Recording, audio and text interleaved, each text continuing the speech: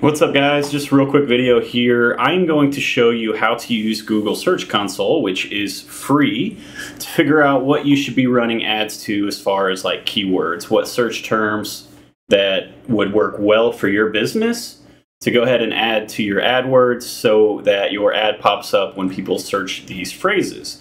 And the reason this works really well is you can come in, I've already got one pulled up, you just go to Google Search Console. There's a string of code that you have to put into your website. If that's something that you guys need help setting up, just reach out. We'll get that taken care of. But yeah, after that's set up, it starts basically recording data from the website, right? And so you can come over here after a little while and see its performance. And you can see how many impressions you got versus how many clicks you got. And this is really what we're going to look for, is a big disconnect here. So when we have something like this, would be a great one to run AdWords to, because you can see that there is volume.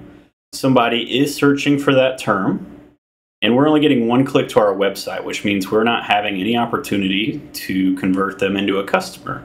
So we would want to add embroidery near me, geofence to our location, right? So it's not popping up across the world, but geofence to our location. We would want embroidery near me to be added to that keyword list. And you can also come through this and start looking for like negative keyword terms too. It's something that somebody's searching for, but Google thinks may be related to what you're doing, and it may not be, right? So we can see that embroidery near me would be a good one. These other ones are getting low volume, but we are getting the clicks, so that's not really necessary.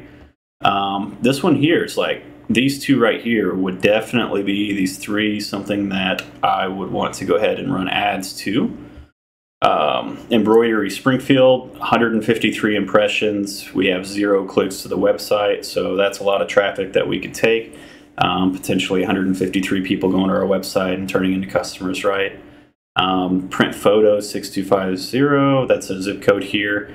That's probably not one that we want to rank for, right? Like, we're not a photo printing service, so negative keyword term would be maybe print photos, just parentheses, print photos, that section there. That way you're not showing up for that term.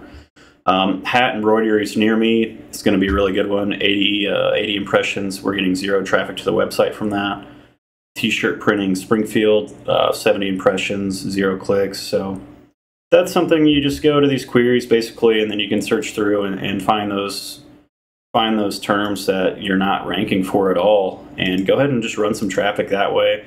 You can go into the back end of the website too and start looking at some of these terms that you want to rank for, and then changing some wording or adding some pages or something as well to try to help rank organically. But it's a lot easier just to pay to get in that spot, right? So go ahead and yeah, make sure that you're adding these keywords and rock and roll. Next time, guys, see ya.